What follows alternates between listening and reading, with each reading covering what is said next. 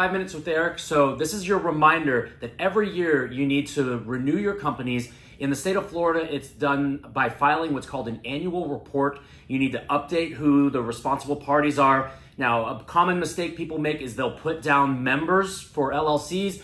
That is telling the world who the owners are. I like to be a little bit more private. So the minimum you have to do is at least one officer, director, or in the case of an LLC, a manager. So even though the manager might also be a member, I totally prefer to put manager as the title. You need to typically update the address, pay a fee. It's $138.75. And if you don't do it by May 1st, there's a penalty. And if you don't get that sorted out by September, they will administratively dissolve your company, which has a lot of implications because technically your company is no longer in good standing.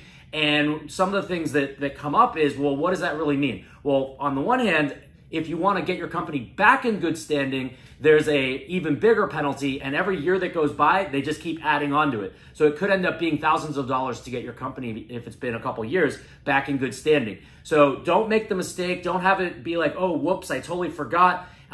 Typically, accountants remind you. If you used any service like a registered agent service, they'll remind you. Your lawyer should remind you. And so make sure you get it done. Every state has different deadlines. Florida's is May 1st. Now, why are some of the reasons we would do this? Well, one of the main ones is if you don't do it, and here's the fact pattern, okay? Here's the fact pattern. Somebody sues your company for whatever reason. They win the lawsuit, right? So they win, and at the end of the lawsuit, they end up with a judgment that says that your company owes them money. Then they pursue your assets of the company, and let's just say that the company doesn't have enough assets to satisfy the judgment. And so then they're going to try to figure out a way to convince the judge to do what's called piercing the corporate veil. So piercing the corporate veil means we're going to avoid the limited liability, by the way, that is provided by both LLCs or corporations. Both of them have limited liability. That's the concept. And what limited liability means is that all that the investor, the owner, puts at risk is whatever he puts into the company. So this actually comes from way back in the day with the East India Dutch Trading Company. And so the way it used to work is, let's say you invested in a ship that's going to go around the world and it's going to go get spices from the Orient and it's going to come back. But the ship fails, right? The ship goes down, it gets stuck in a storm. Then potentially all the investors could have to file for bankruptcy, so to speak. They could literally, the other people could go after all of their assets. And so somebody was like, hey, that's not fair. All that the investor should put at risk is what he or she puts into the company.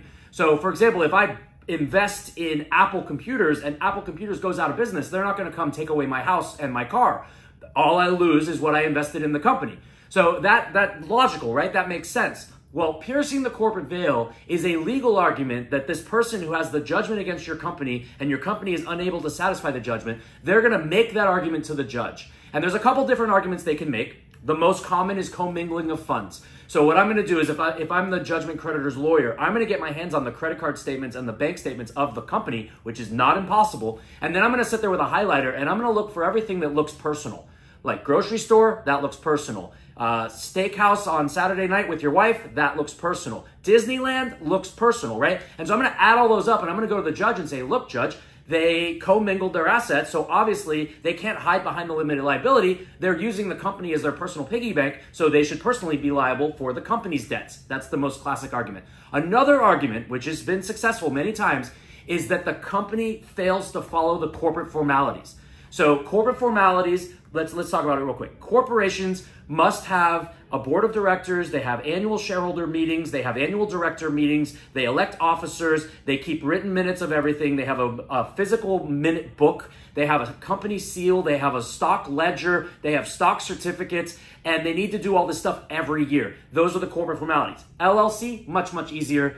All of that stuff I just said is optional for an LLC. But at the very minimum, the LLC needs to pay its taxes and file its annual reports every year. So if I'm the guy suing that company and the company's trying to plead that they're insolvent or they don't have assets to pay my debt, if I can prove that they're not in good standing, they haven't done their annual report for many years, they probably don't have a minute book and annual meetings and all of those other formalities. Now, I'm still going to make the argument to the judge, even for an LLC. I'm like, judge, they don't even have a minute book. Now, I know that the law says it doesn't need to have a minute book. The corporation does. But basically, if I can show that they're not filing their annual reports, that's going to be one of my big arguments to try to shut them down and get personal liability on the owners to pierce the corporate veil. So guys, I know this is complicated, very simple. Make sure you do your annual reports by May 1st in Florida. If you have any questions, leave a comment below or reach out to me directly.